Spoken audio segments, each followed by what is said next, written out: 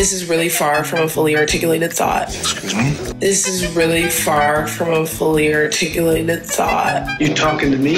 But it's interesting to me that like everyone's favorite guys right now, which I would say is this guy and Jack Harlow, are like white guys who are comfortable in black environments. Let's say the average person uses 10% of their brain. How much do you use?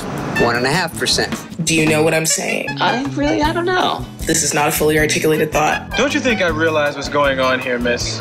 Who do you think I am? But there's something about that. I don't think so. And like, especially in the case of Jack Harlow, like not just comfortable, but almost seeming to prefer it. What you just said is one of the most insanely idiotic things I have ever heard.